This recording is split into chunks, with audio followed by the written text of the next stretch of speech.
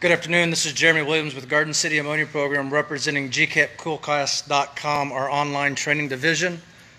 Today I'd like to bring you another R717 video tip of the day. And today I want to talk about what we call in our books CUPL. That's the acronym for Corrosion Under Pipe Label. So today, adding some new labels to our new systems, I decided to take an old one off and try to replace it with a new one. And what I found was some corrosion. So this is our discharge of our pumps coming this direction. There used to be a label right here called LTRL.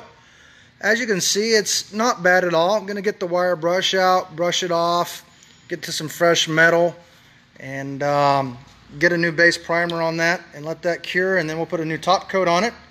But just want to make you guys aware, if you've had some of our PSM classes or our ammonia refrigeration classes or even the books that go along with those, CUPL is something talked about in them.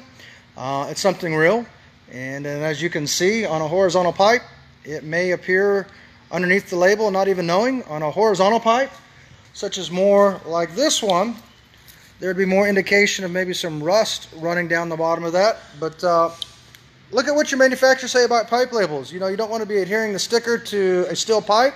The one I showed you was not adhered to the steel pipe by a sticker, just wrapped around it and not caught. You know, you could go months, years, and have some significant pitting there, and it'd be a complete replacement of the section of that pipe. But that's all I got for you guys today. Check out our online training at gcapcoolcast.com. If you're into getting some hands-on training, that would be found at gcaptraining.com. And we got some rain today, and it feels good, 70 degrees, and I hope everybody has a great weekend. And until I get a chance to see you again, keep it in the pipes.